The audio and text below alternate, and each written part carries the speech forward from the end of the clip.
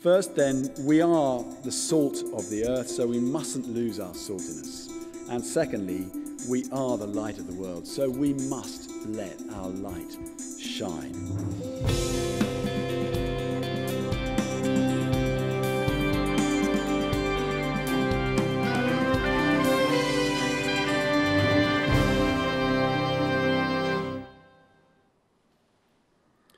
Lord, we praise you for this treasure that we have from you, your all-surpassing power at work in and through us. And we ask that you will help us to learn more about that from your word by your Spirit. In Jesus' name, amen. Do take a seat.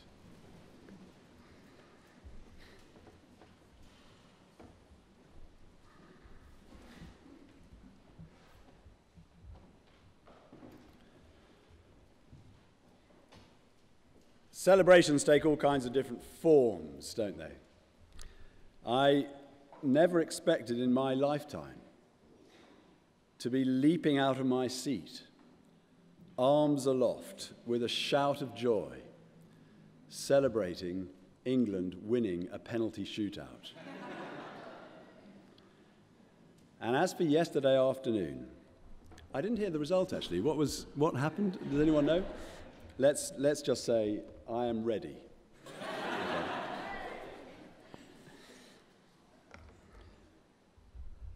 All that God has done for us in Christ, and we've been hearing in a beautiful way just a little taste about that this evening. All that God has done for us in Christ is cause for great celebration.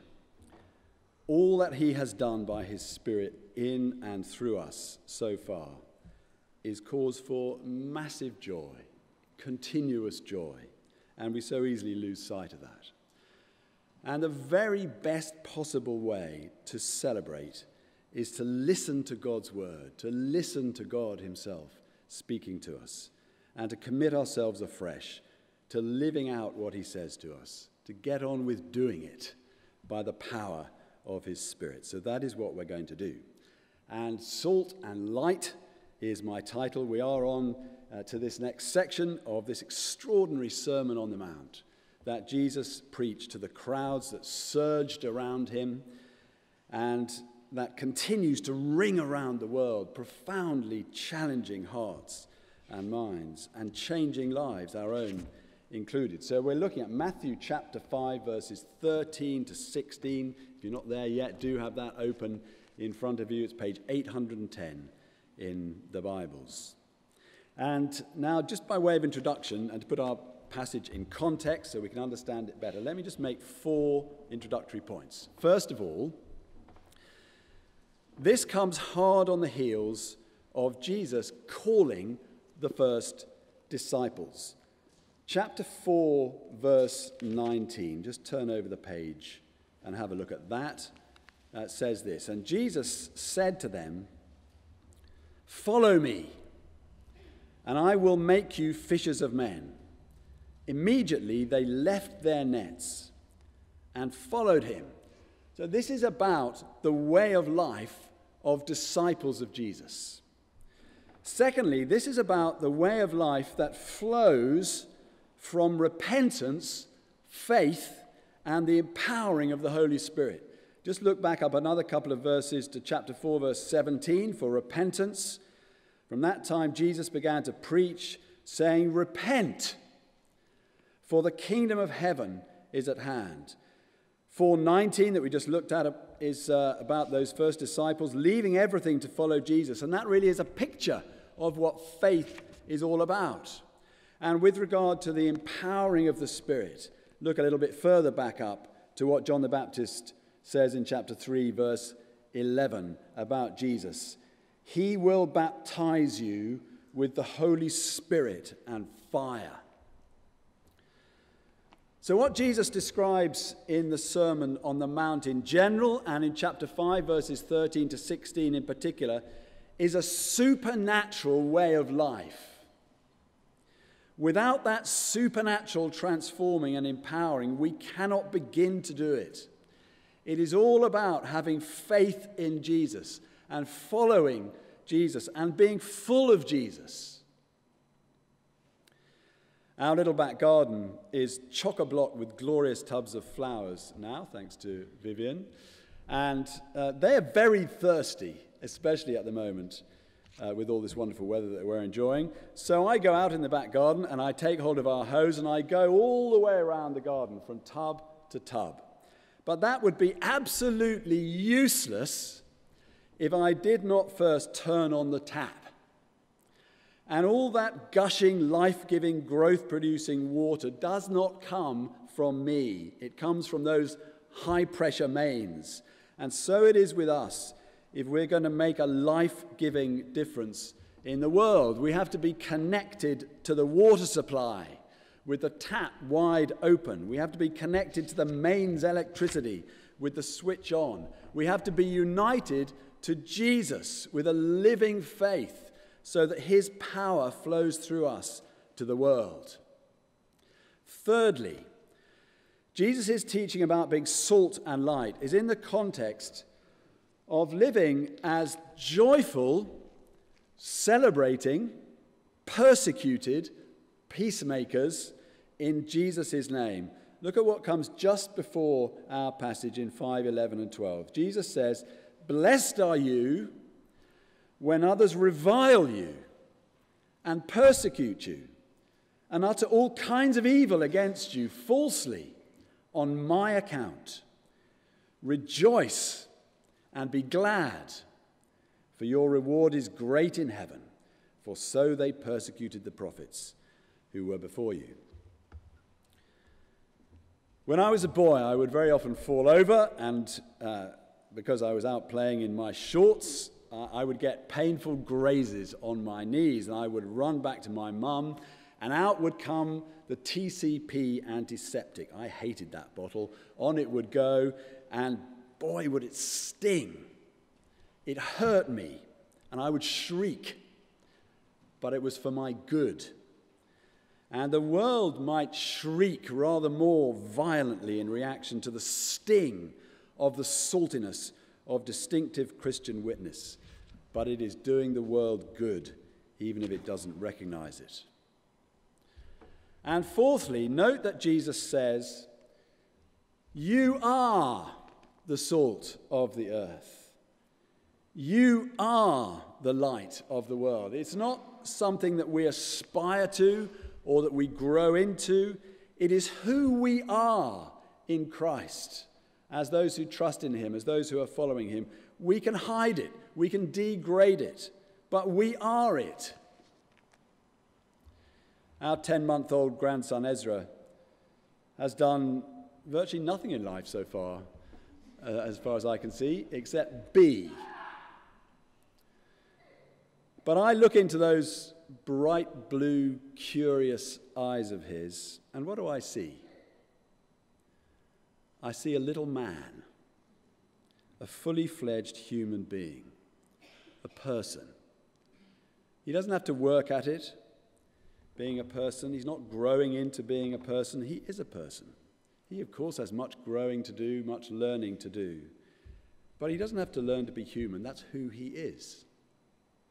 Salt and light in the world is what we are in Christ. So I have the two obvious points from these verses. The tricky bit really is living them. First, then, we are the salt of the earth, so we mustn't lose our saltiness. And secondly, we are the light of the world, so we must let our light shine.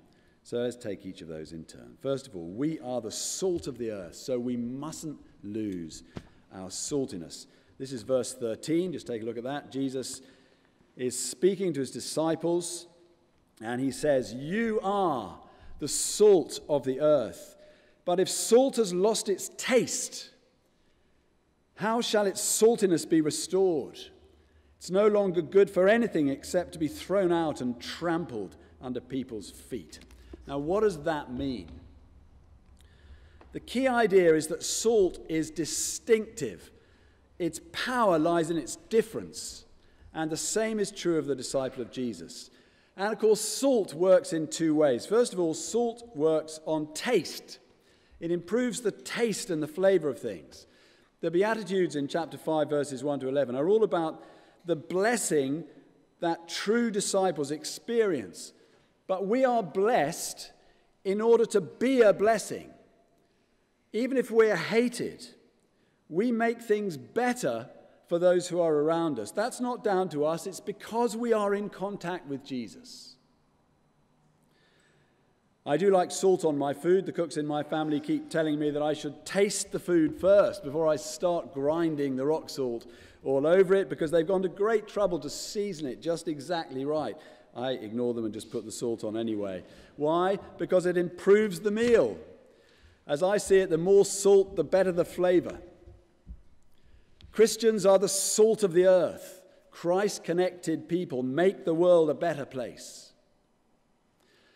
Secondly, salt works as a preservative. It prevents decay and destruction. Now, we have to imagine a world without fridges and freezers, and also in a hot climate. Salt prevents things getting worse. And you might ask the question, how could salt lose its saltiness? Well, as Don Carson, the Bible teacher, puts it, most salt in the ancient world derived from salt marshes or the like, rather than by evaporation of salt water, and therefore contained many impurities. The actual salt, being more soluble than the impurities, could be leached out, leaving a residue so dilute it was of little worth.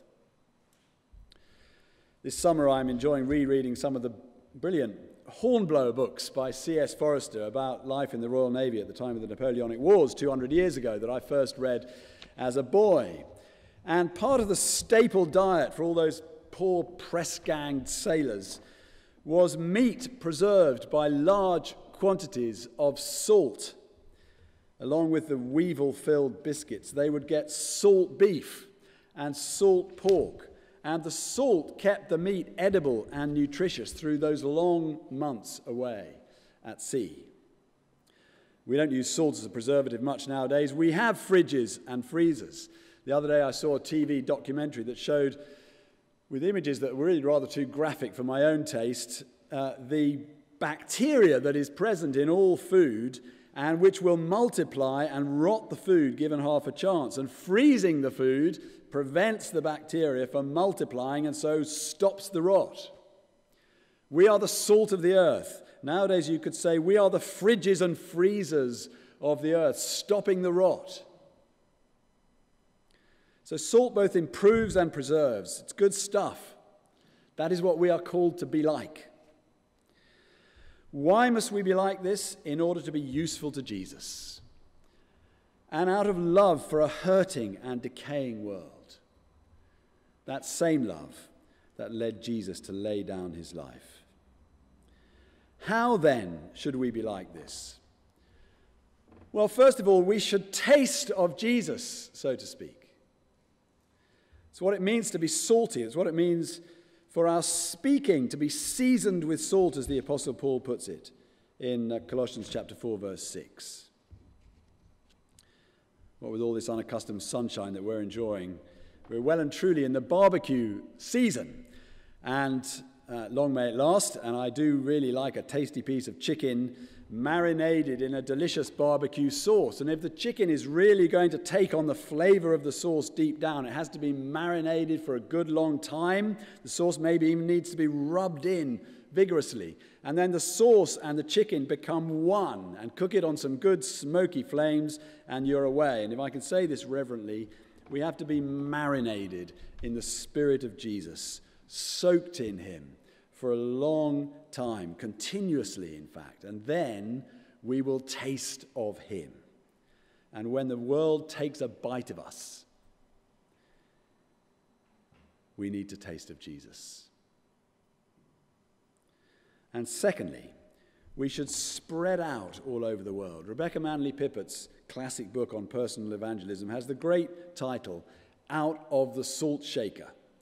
It's when we are spread around that we make an impact. And the way it is with salt is that a small amount relative to the whole, well spread, has a large impact. I wonder if you feel isolated as a Christian in the particular world that God has put you into. Do you feel insignificant in your isolation? It is not so. I enjoy watching the Antiques Roadshow late on a Sunday evening, and the other week they were at a fabulous old manor house, and it had a moat all around it with a working drawbridge at the main entrance. Pull up the drawbridge and you can keep safe and you can keep everyone else out. And some are arguing at the moment that in a world that's increasingly hostile to Christian faith, that's what the church needs to do. Some describe it as a Benedict option with reference to the early monastic communities in the Dark Ages. Now, what is true is that our churches need to be very strong and very supportive, countercultural Christian communities in which we can learn to love one another and love God together as disciples of Jesus. But we must not pull up the drawbridge. We are to spread out all over the world. We are the salt of the earth. However salty we may be, if we're not spread everywhere, we are useless. We are the salt of the earth. We must not compromise and conform to the world of which where God has placed us. We mustn't lose our saltiness. We must not withdraw. That's the first thing. Then secondly, we are the light of the world, so we must let our light shine. This is verses 14 to 16. Jesus says, "You are the light of the world. A city set on a hill cannot be hidden. Nor do people light a lamp and put it under a basket, but on a stand, and it gives light to all in the house. In the same way, let your light shine before others, so that they may see your good works and give glory to your Father who is in heaven." What does that mean?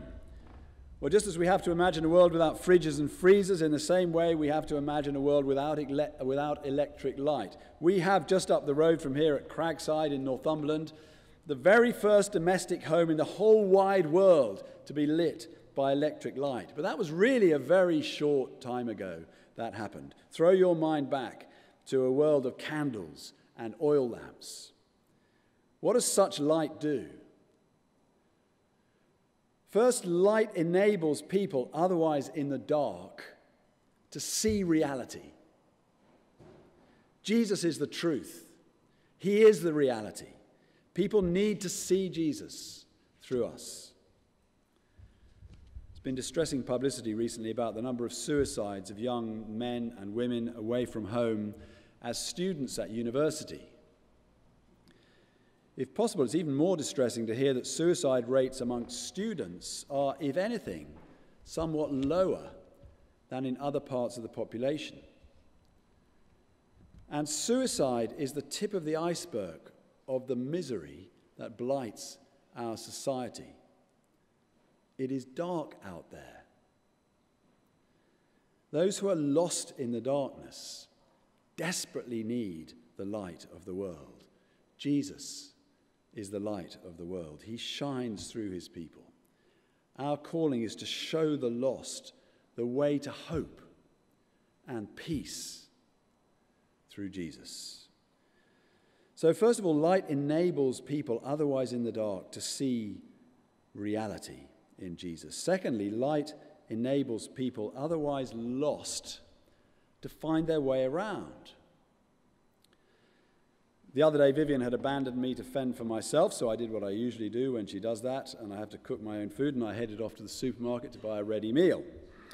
And as I was browsing the chicken tikka masalas with pilau rice, which is what I usually end up with, I noticed along the aisle a young man standing there discussing the ingredients in various items on the shelves and choosing what to buy. Nothing remarkable in that, you might think, except that he was obviously completely blind. His guide dog was the first giveaway to that. How did he know where to go? How did he know what he was looking at and what was on the labels? Well, he was holding the elbow of a young woman in the outfit of the staff of the supermarket. And he was being guided around the store by her and using her eyes, as it were, to read the labels on the food. Without her, he couldn't see where he was going. He couldn't read what he was looking at. We are the light of the world. Our calling is to enable otherwise lost people to find their way. Why must we be like this? First, because we, the church, are this light. This is what we are for. We are in Christ. Jesus is the light of the world. That's what he said about himself, of course. John chapter 8, verse 12. Jesus said, I am the light of the world. Whoever follows me will not walk in darkness, but will have the light of life. And now that we are in Christ by his Spirit, and Jesus is in heaven at the right hand of the Father, we, his people, filled with his light, are the light of the world on the earth. Secondly, we must be the light of the world for the praise and glory of God the Father and of his Son. Verse 16, let your light shine before others so that they may see your good works and give glory to your Father who is in heaven. So how should we be the light of the world? Well, first of all, don't keep quiet. Like a city on a hill, like Jesus on top of that mount teaching the crowds of his disciples, we are to tell what we found and what we know about him. Philippians chapter 2, verses 14 to 16, the Apostle Paul says, do all things without grumbling or disputing, that you may be blameless and innocent, children of God, without blemish, in the midst of a crooked and twisted generation, among whom you shine as lights in the world, holding fast to the word of life. Don't keep quiet. And then secondly, do good. We might even be reviled and persecuted for our pains, but we are to stick at it. Someone has put it, the good word without the good walk is of no avail. Don Carson, in his exposition of the Sermon on the Mount, gives a reminder that at the time of the evangelical revival and following it, I quote, the faithful and divinely empowered proclamation of the gospel of Jesus Christ so transformed men and women that they in turn became the light of the world. Prison reform, medical care, trade unions, control of perverted and perverting liquor trade, abolition of slavery, abolition of child labor, establishment of orphanages, reform of the penal code. In all these areas, the followers of Jesus spearheaded the drive for righteousness. May the same be said of our generation, by the grace of God. One small lamp can throw light into a far larger space. Do you feel insignificant? It is not so.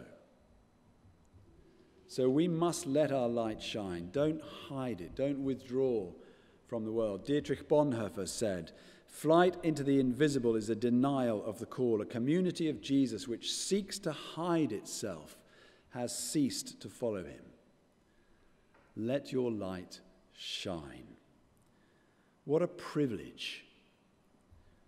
However hard the road, what a cause for celebration this is. What a joy to know Jesus and to have his light within us. What a privilege to be useful to him.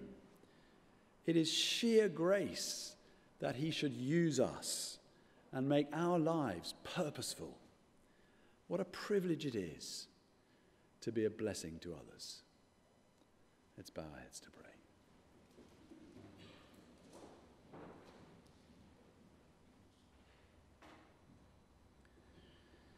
Our Heavenly Father, we praise you for this extraordinary privilege and responsibility that you've given us by grace, that we are the salt of the earth, we are the light of your world.